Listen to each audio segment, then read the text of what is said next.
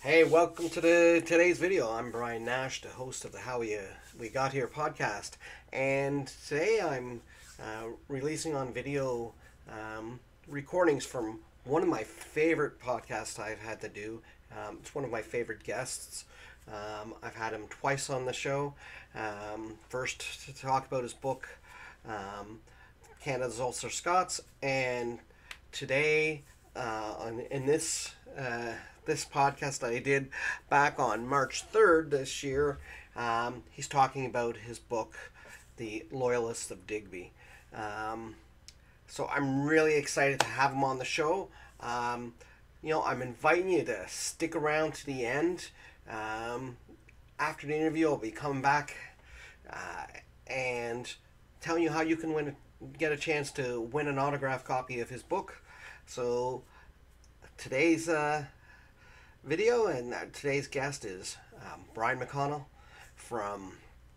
he's a recently retired lawyer, author, and genealogist and United Empire Loyalist, and I was really excited to have him back on. So here's the podcast.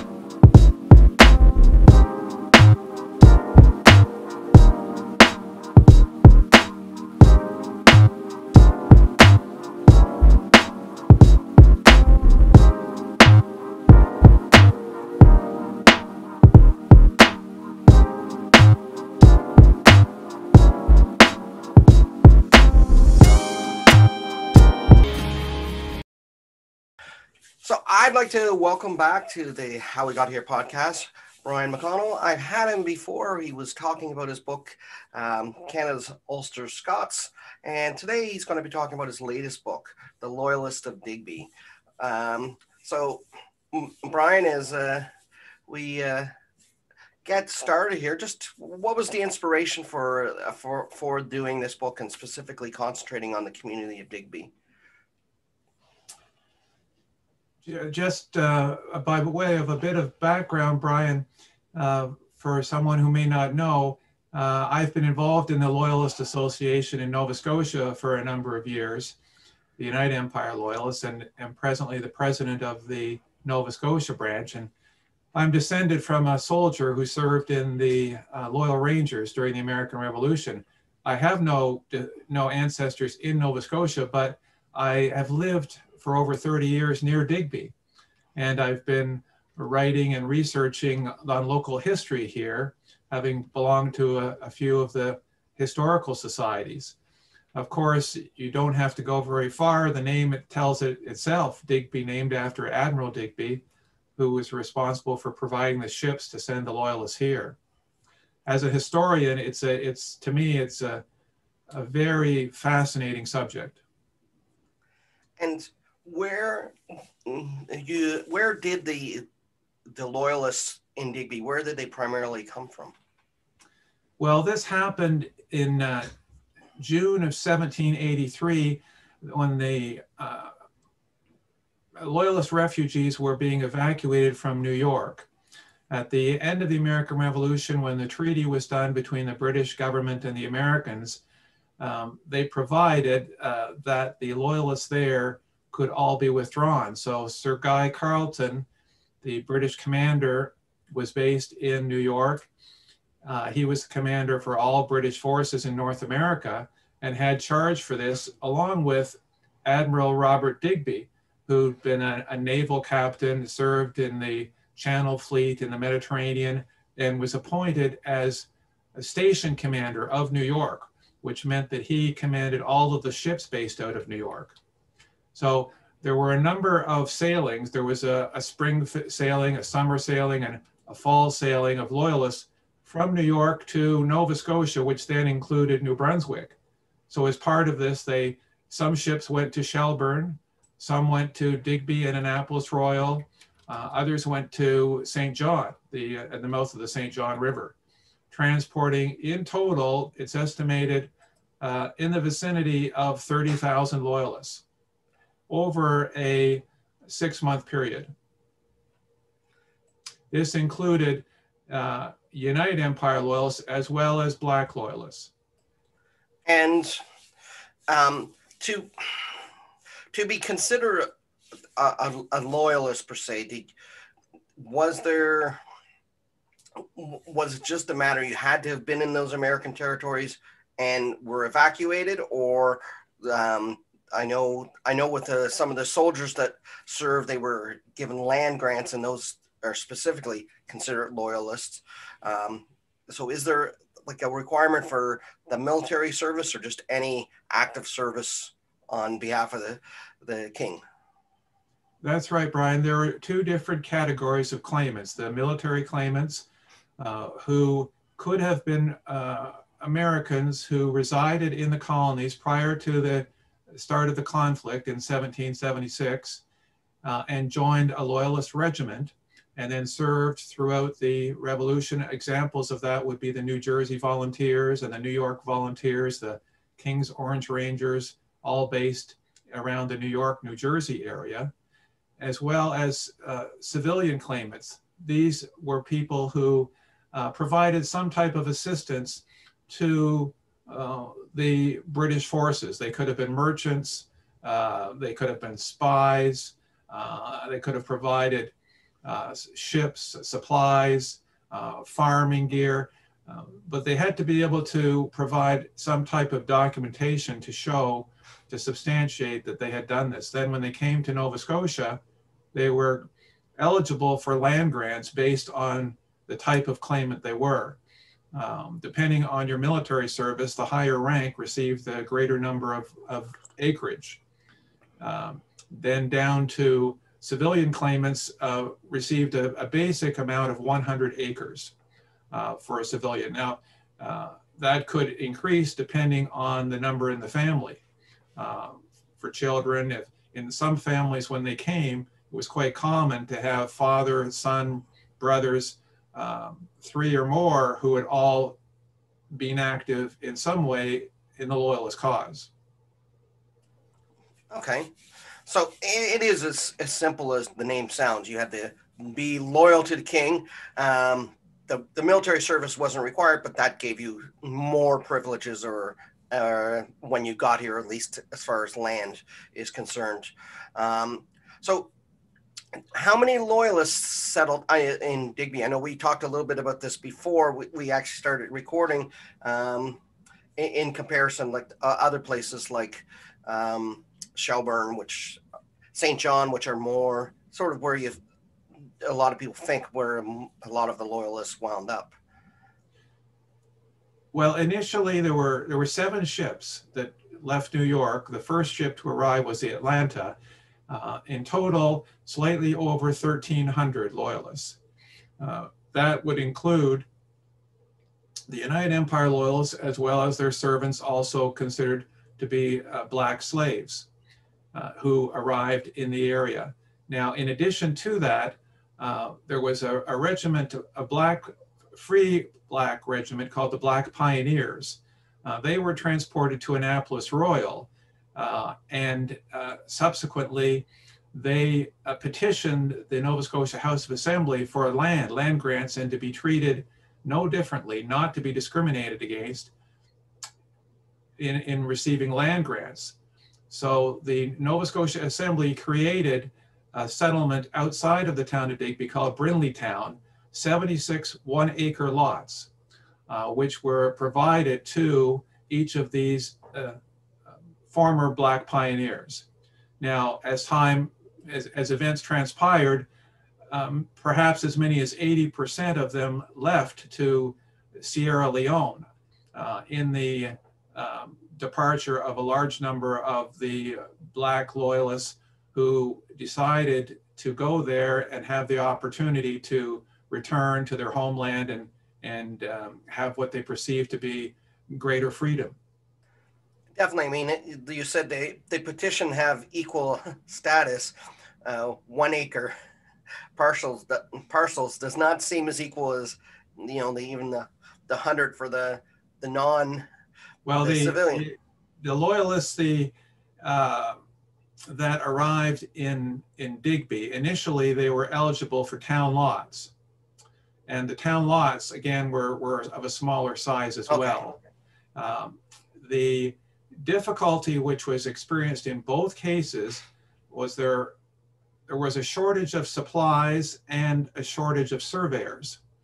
So the creation of the town lots and the survival of the settlement was in jeopardy from the beginning. The Digby was almost faced with famine the first spring because the ship bringing supplies from Britain, due to unfortunate prevailing winds, arrived late.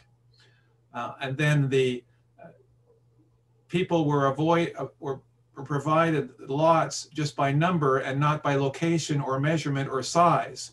So it led to mass confusion as to where the properties might be situated and where they could be situated.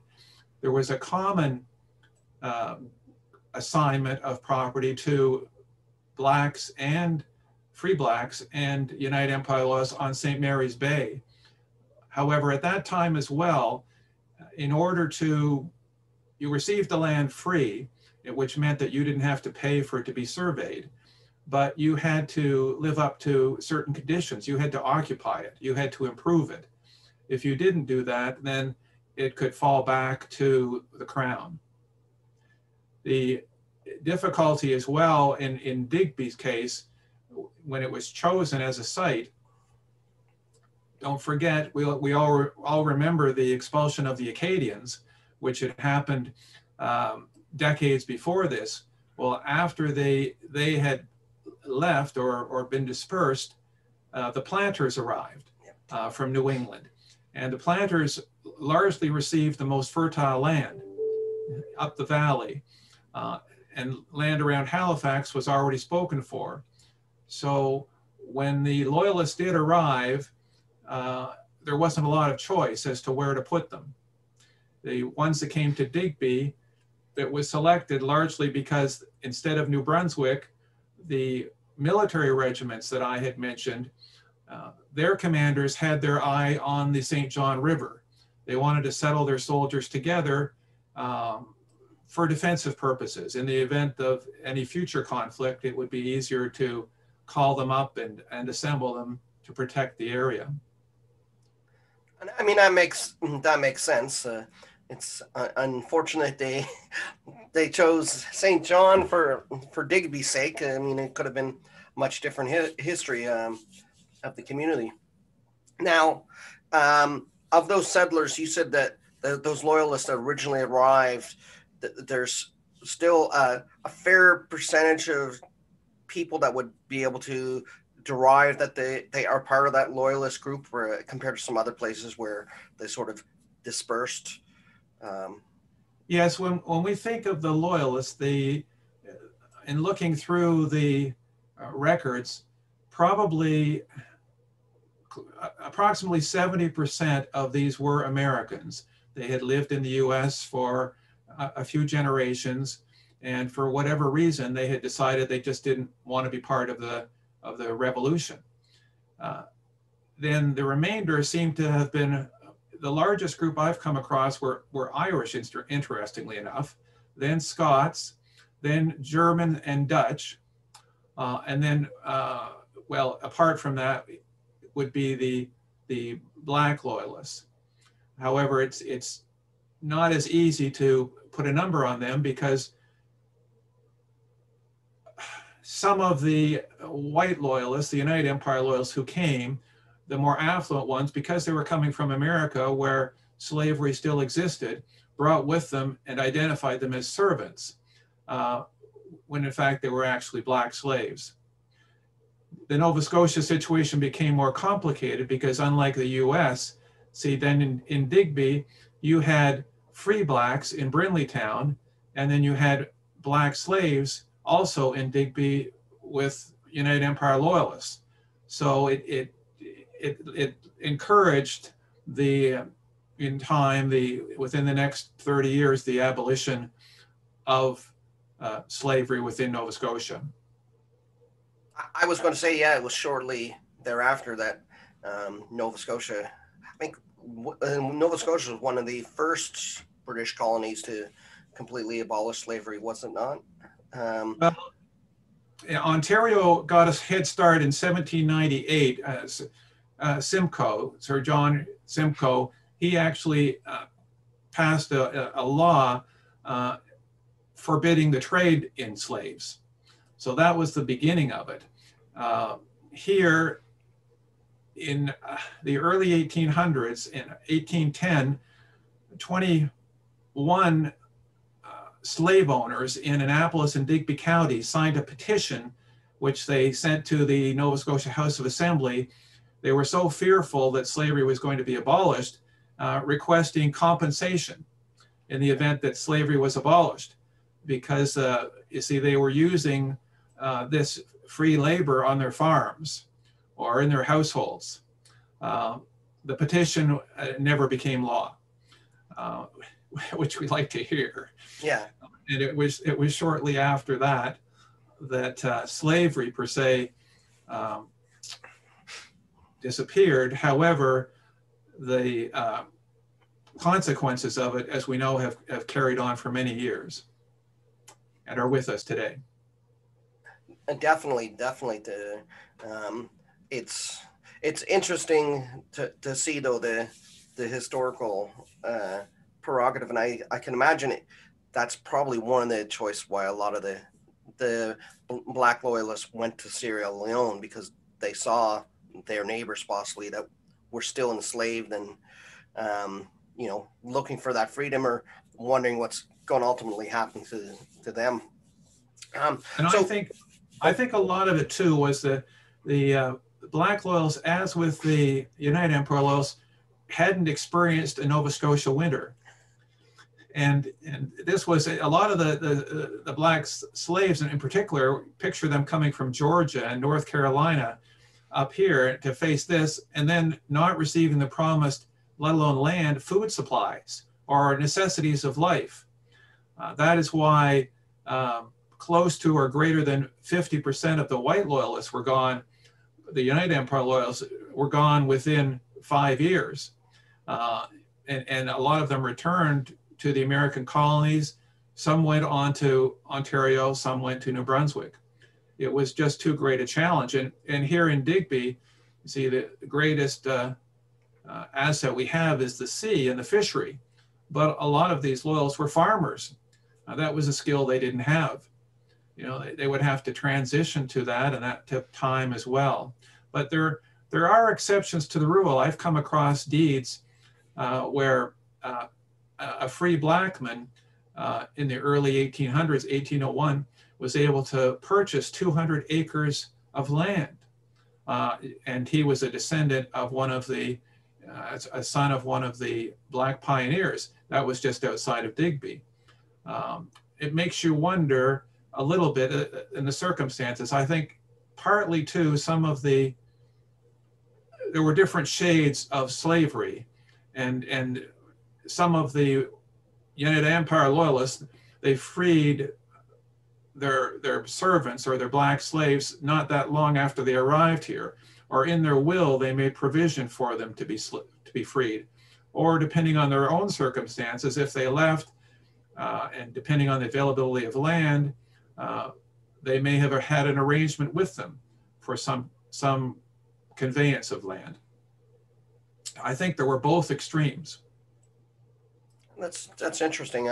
I think, yeah, that's often a lot of times when we look at history, we forget to look at that side of it, that there was not everybody, it needs to be categorized the same way just because of perception. So in this book, recent book, Loyalists of Digby, I do give an example which shows that, I mean, the black loyalists were connected to Digby all over. The location of the Admiral Digby Well, which is prominent downtown Digby, historically connected to the loyalists when they arrived here, Well, the loyalist that owned that property, Jonathan Fowler, there's a document in the public archives showing him selling a young black slave. So he was a slave owner. And then just outside of Digby, the Acaciaville Baptist Church, which is one of the members of the black churches across Nova Scotia, Baptist churches across Nova Scotia. It is on land that was previously owned by Isaac Hatfield. Colonel Isaac Hatfield was also a prominent loyalist and owned slaves in Digby. So you can't really distinguish between the early years in terms of the loyalist settlement here between the United Empire Loyalists and the Black Loyalists. They were closely connected. I think what's helped to save the Digby community in part was that its location, again, right across from St. John, and immigrants from other parts of Europe that were starting to arrive in the early 1800s. Although perhaps slightly more than 50% of the United Empire Loyalists and less than that of the Black Loyalists remained, the community thrived because it also started to receive immigrants from Europe and other places due to its location on the Annapolis Basin and the Bay of Fundy. And you mentioned the people exiting it, but then there was that, like you said, the coming in of new people. Did loyalists from other areas resettle in Digby eventually? Was there that type of movement as well? Was there anything that would have attracted people if they could bear the winters, I guess? Well, you hit on a good point there. I mean, they were arriving in places like Shelburne and spending the first winter in a tent. Hard to fathom that, but some of the loyalists from Shelburne relocated to the Digby area and to Weymouth. The Campbell family was a good example of it. They located down to Weymouth, and one of them became the Registrar of Deeds, and then another the Member of Parliament for this area. As well, Port Mattoon on the South Shore. Largely, I think the loyalists were just looking to survive somewhere, and if it was difficult where they were and they heard of an opportunity somewhere else in the province, that's where they went. When Shelburne started to dissipate after its receipt of over 10,000 loyalists to begin with, and then within 2 decades was down to 300, they went everywhere. Some even went to Sydney, some went to where you are there in Prince Edward Island. So wherever they heard about an opportunity for land or a possibility to advance their position and their family's fortune. And the loyalists that did stay in Digby, now is their history, what impact did they have on the community besides the original founding? You mentioned the land that's granted for that Baptist church. I mean, is it obvious if I was to go to Digby today, would there be things that would be obviously be able to say this is here because of a loyalist, or there's a person, a specific loyalist that made an impact on Nova Scotian history, whether it's politicians, ministers, possibly, I'm thinking, those people that would have a sort of that lasting impact today that somebody would see? Well, one example might be Thomas Millage, who was one of the loyalists. He had been an officer in the New Jersey Volunteers, and he was a surveyor as well. They needed surveyors desperately. The town grid of the town plot of Digby today is what it was in the 1780s when the town was established. Carleton Street was named after Sir Guy Carleton, George Street after King George III. Along the water, there's an Admiral's Walk with a cairn to the United Empire Loyalists that was placed there by Lieutenant Governor Schaffner for the bicentennial of the Loyalists back in the 1980s. On the outskirts of the town, you'll find the Black Cemetery, which is in the location of where Brindley Town formerly was. It's kind of the last remnant of Brindleytown. And then certainly down on the waterfront on Montague Row, you have the Admiral Digby Museum, which figures prominent, and it has an extensive genealogical collection. I would say that it's noticeable, but Digby has, over the years, by and large, Digby is known as the world capital of scallops, you know, and fishing, and its fishing fleet, and its harbor. So that catches a lot of interest, and it's seafood. You know, people will come here for that. Once they get here, they may notice that near the center of the town still is Trinity Anglican Church. Trinity was named by the Loyalists who came from New York after Trinity Anglican in New York City. In its cemetery, the earliest headstone is for Mary Getchus, 1785. Her husband, Jacob Getchus, came from Philadelphia. He captained a sloop that brought Black Loyalists to Annapolis Royal. Then he turns up on the assignment of lots in the town of Digby and also outside of the town of Digby. Tragically, his wife apparently didn't survive 2 years. I don't know if she was a victim of famine or conditions or what. He departed Digby. He was one of those loyalists who left, like a lot of others. However, I found him in Halifax. He relocated to Halifax, where he was taxed as the captain of a ship so he continued on in the merchant trade, and he remarried. However, he didn't survive another 10 years because his wife remarried again after that and shows herself as a widow at that time. But the cemetery of Trinity Church contains over 200 headstones and many of them are original Loyalists, so who started to be buried there in the 1780s through the early 1800s. As well, you'll pass on the main street leaving town, Warwick Street, the old Loyalist cemetery, and it has a sign on it, 1783. This was a private cemetery that was first established on the land of Henry Rutherford. Henry Rutherford was originally believed to have been from Cork, Ireland. He resettled in New York shortly before the American Revolution, started up a mercantile business there with George Nash. George Nash, I've traced back to Scotland. He actually appears on the listing for property because he was assigned a lot in the town and a town lot, and his ethnicity is shown as Scottish. So there you go, Brian. George is actually the person I'm trying to make a connection to. He's buried in the cemetery, in that cemetery, Trinity in Digby. And it's quite an impressive location, and the cemetery stones, because of their age, unfortunately, a lot of them haven't survived that well, but there's a lot of history there. And the church is a rebuilt church because the first one, there was a fire. However, in that church, there are some beautiful glass windows, and at one end, there's 3 to the Vetts family. Roger Vetts was the first minister of the church and a Loyalist who came from New Hampshire. Okay. He's buried in that cemetery. In fact, he's buried at one end of the church.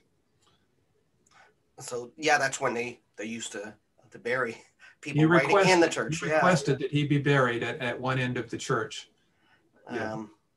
Now, the cemetery records, you said the stones are aged as you would expect. Are there sources where there's good transcripts? If I want to see those records, is there a repository at where those are available that would be indexed or able to be seen? Well, I've also in an earlier book I did, I published on cemeteries and gravestones of Loyalist cemeteries and gravestones of Digby, Annapolis County. I include a great number of those from that cemetery, photographs as well as the inscriptions, and identifying the symbols that appear on the stones. There's further information at the Admiral Digby Museum. And during the summer, they open the church. They have a summer student for tours, and they have a handout which lists and identifies all the stones to help you if you want to go out and try to find an ancestor and look at that stone. Okay. Now, would there be those names that are prominent in that community that lasted? You mentioned a few of them that have sort of lasted in the community there, that if I know that I have ancestors from Nova Scotia and I'm suspecting they might have been loyalists coming from Digby, other than the time frame, I guess would be a good clue. But if they settled in the 1783, they arrived in 1783, yes. And was there any other arrival times after? Well, no, they had the Loyalists had started in June. The first ship arrived, and then by the fall, all of the Loyalists had arrived in Digby. Now, there's also evidence, I mean, in the area, driving down Digby Neck, some of the Loyalists who dispersed from Digby went to Rossway. You'll find Timpany Lane, named after Robert Timpany. He was another Loyalist originally from Ireland. Right down Digby Neck, Sandy Cove, in Centerville, the Tituses. The Tituses were originally assigned lots in the town, and they relocated.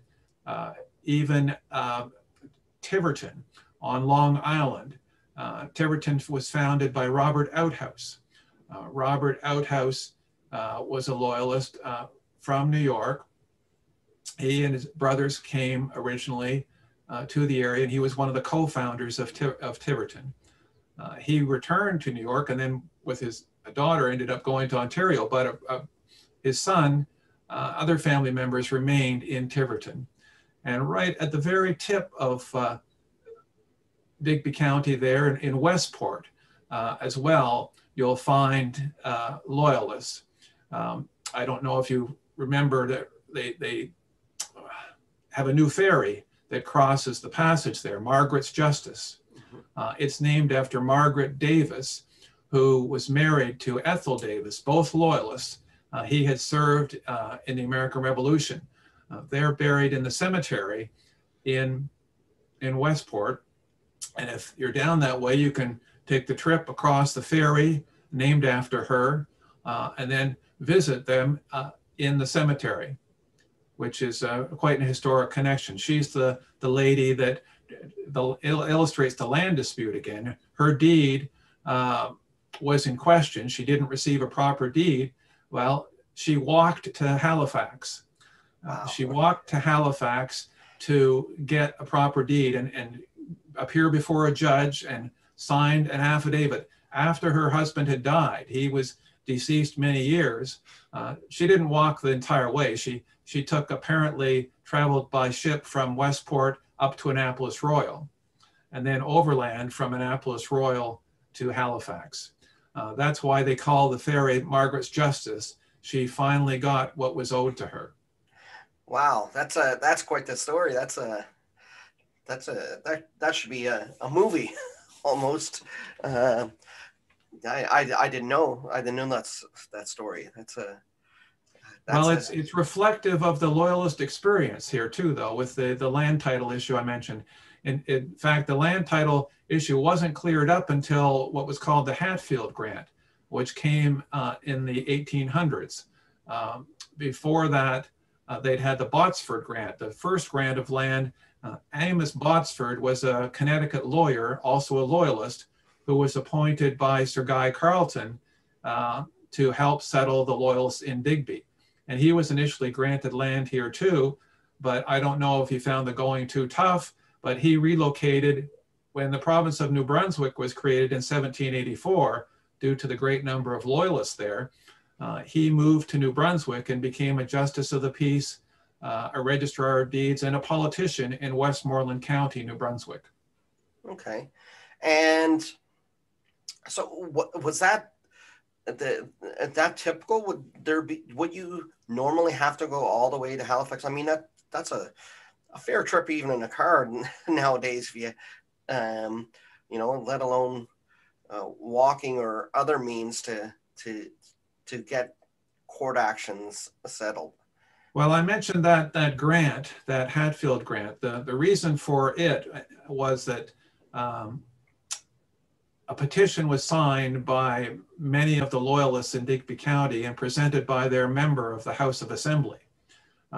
Normally, that's the way it would be done, and requesting that the township be resurveyed, simply because of the confusion with the original grants and the property lines and boundaries, and there were some people occupying land that in the wrong location, and the Loyalists themselves couldn't afford to do that. The cost of having the survey done. So under pressure from the people of Digby, the government had a new survey done. And it was named Hatfield because the Hatfield family was a large Loyalist family who received sizable land grant. Okay. And did that survey wind up, like, what kind of effect did it actually cause? More dispersion or movement of people because they were in the wrong spots? It was needed, and it helped, I think.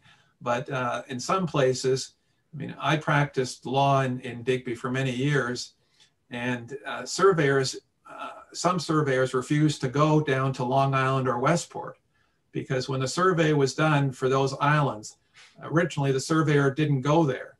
He looked at the islands on a piece of paper and divided it up.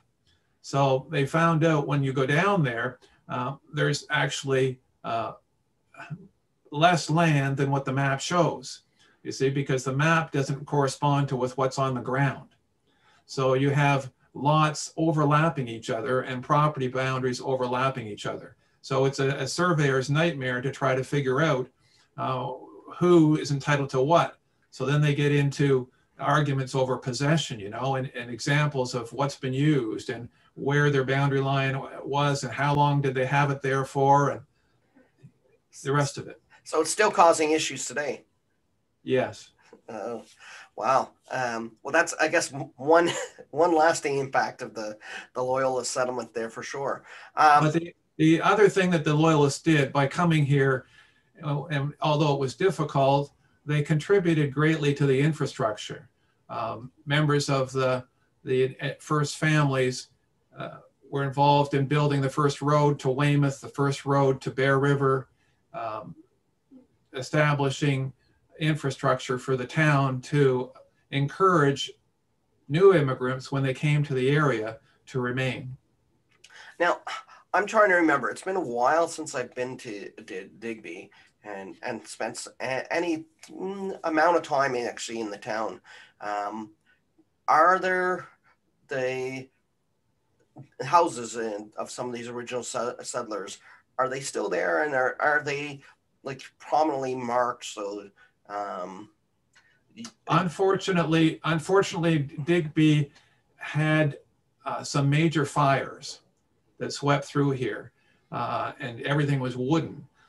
And if you want to see original Loyalist era buildings, there's a street in Annapolis Royal, a 20-minute drive away, and just around the corner from Fort Anne on George Street, there are several houses that are marked as homes. There's an information board across from the homes identifying them. The Bailey House is one of them, and they can be seen online as well.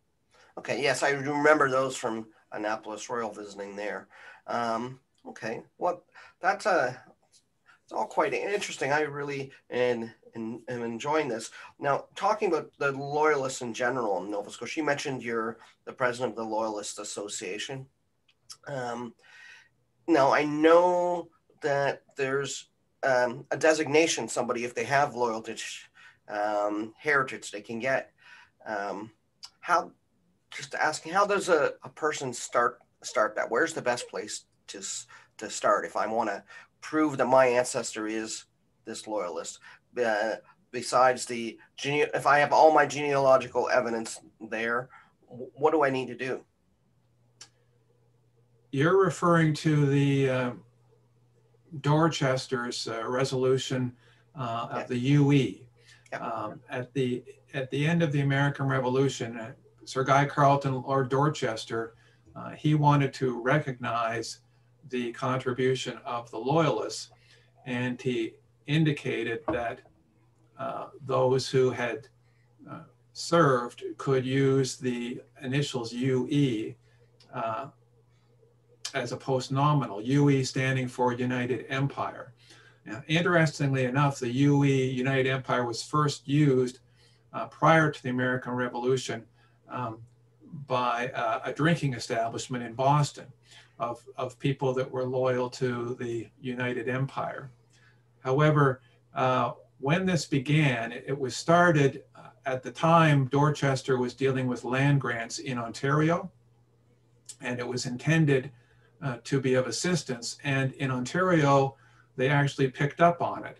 And in the original land grants, you'll see, like for my ancestor, it mentions James Humphrey UE received these lands.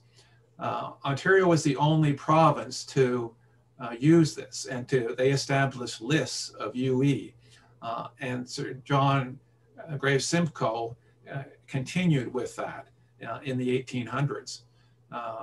It wasn't really used and didn't appear in the literature in the Maritimes until the 1800s, and then they picked up on it. But you see, the United Empire Loyalist Association provides a certificate of descent.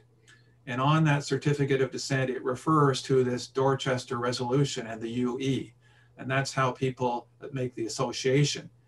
In order to receive a certificate of descent, you can only receive one if you first belong to a branch of the association. There are 28 branches across Canada and a virtual branch on the internet, which people can join, and for a small fee in their area, probably of, depends on a family membership or single membership, but it's well under $100. You will be assisted by a branch genealogist who will provide you with the forms. And generally what you have to show is your connection back to this original person who there is evidence to show was loyal to the crown during the American Revolution. So the evidence they ideally want to see are birth, death, marriage certificates. However, that type of evidence was not available around the close of the American Revolution. So it's easiest if your ancestor was in the military, as in my case, because then they appear in a muster roll. So I was able to find him in the muster roll. And then as well, he's referred to in the list of grant. And those grants are now online, Public Archives of Canada, on their website. They have all of the grants and they're searchable. So people can look up that and find those ancestors. Okay. But it's really a process of getting together the right documentation and paperwork. You may be also assisted in that because the association has been going on for over 100 years. It was founded in 1914, and in the last 2 decades, there's been a tremendous increase in interest in finding one's roots in genealogy. The branch you join or another branch may already have proven you're a loyalist. And if they've already proven you're a loyalist, that can be of assistance to you.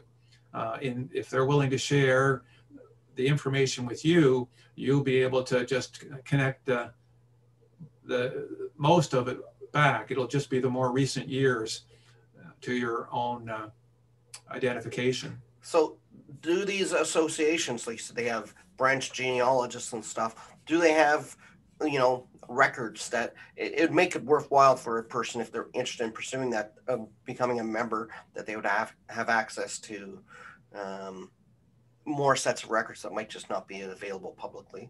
Every branch, yes, every branch does keep all their applications. Okay. and the records, and as well they're stored at Dominion office in Toronto. And there is a list right now. It's being updated, but online on the website of the association, there's a loyalist list, and it includes proven loyalists as well as ones that are possibly loyalists. But some members will include their information. I've included my information there, so if someone had the same ancestor as me, they would be able to go there and open it up, and it's all there. They could find the route all the way back to their loyalist ancestor. Okay, that's I mean, I know in the United States, a lot of these associations type things are important to people, but I know they do actually help in your overall genealogical research, because they might have, like I said, that information that you kind of are missing, or so. Well, an example, Brian, of this was I know of some people who have, say, 4 loyalist ancestors, and these 4, the 4, 2 might be in Nova Scotia and 2 might be in Ontario. Yeah. Well, in order to assist in their research, they'll join several branches. They join the Nova Scotia branch, knowing that the branch genealogist here will have the expertise and the access to the records, and may have even proven their ancestor before. And then the branch in Ontario with the same hope. Okay, I mean, that definitely makes sense, especially like you said when we were talking earlier with some of the dispersions and the different groupings of where they wound up going. So you just finished this book, and so what else do you have coming down the pipeline? Well, I've been doing more detailed research on the loyalists in this area, and one of the common questions I'm always asked is about someone can't find any information on their particular loyalist. So you can find your loyalist if he received a land grant, but quite often they didn't stay long enough to get the grant. They arrived here and they were assigned the lot, but they left for Ontario or back to the States or somewhere else before then. And in some records, like you can find the assignment. So I've been looking at some of those lately now, and I'm giving some thought to putting together another book which would list these loyalists that are difficult to find because they don't necessarily appear in the land records or the registries, but they were part of the movement from the United States to Canada. Okay. Speaking of that, if I was, for instance, somebody that was settled in Digby, but I couldn't have hacked the winter, would I then be able to go apply for another grant in a different area of Canada, or was that common? Or if I had applied for that grant, even if I didn't use it, I was sort of out of the loop. I was out of luck. It depends on the circumstance. Some of them stayed for a short time. Some of them stayed for decades. If they became established and they sold their land, you see, then they'd be carrying on. Initially, it would depend on their documentation as to what they were eligible to receive. Generally speaking, no. A lot of them, when they moved around, did so just because of survival. Okay. You know, but at this time, Ontario was opening up too, you see, and they were looking to encourage people from not just loyalists, but sometimes people that came from the States that are referred to as late loyalists.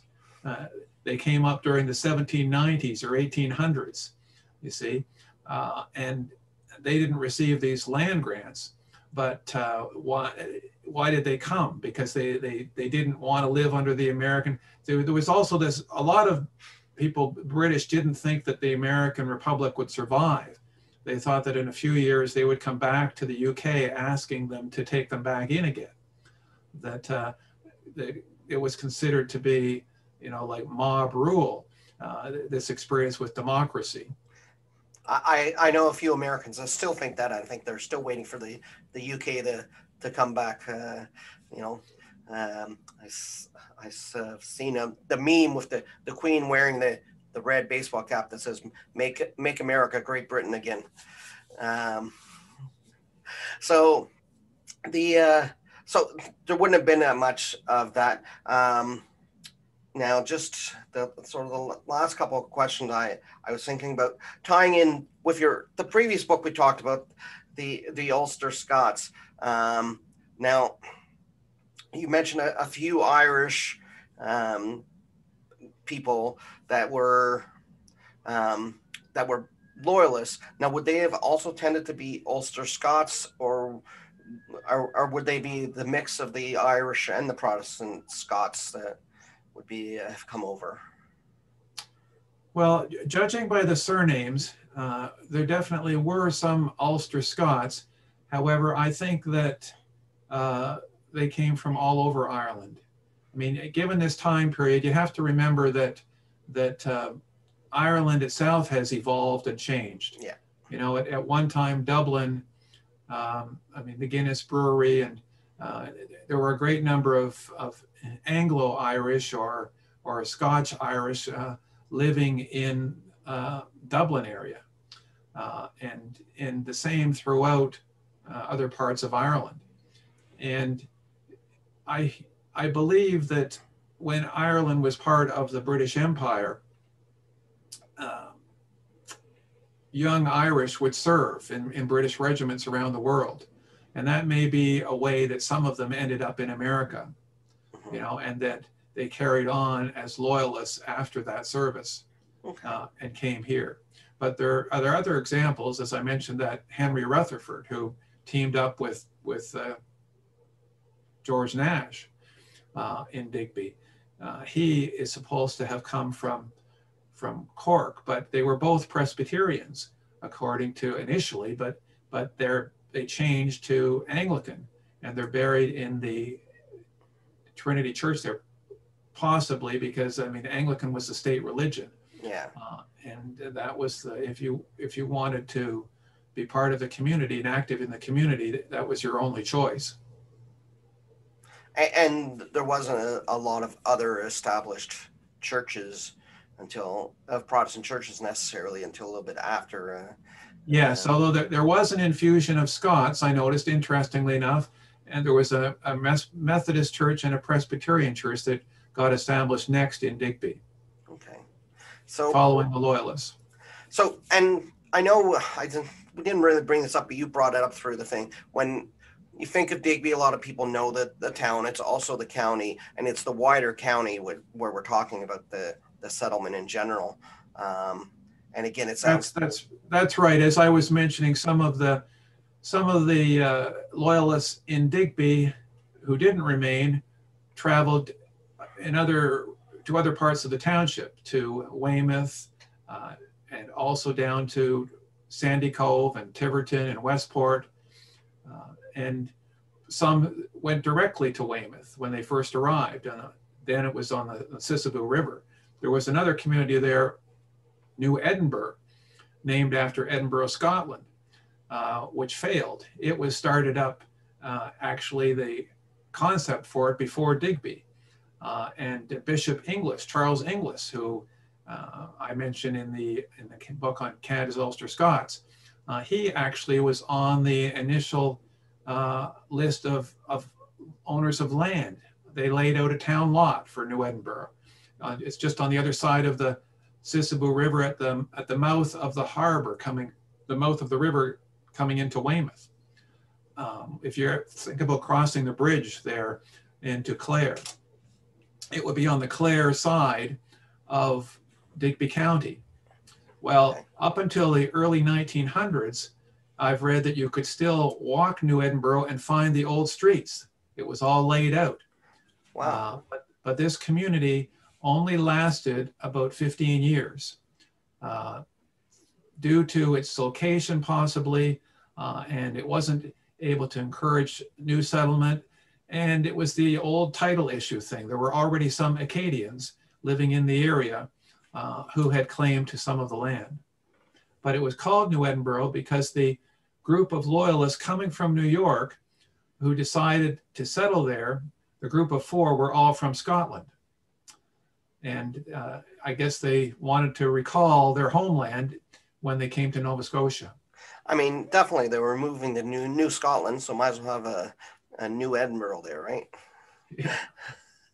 Well, I do want to thank you, Brian. It was a pleasure as always, and I'm looking forward to more coming from you in books.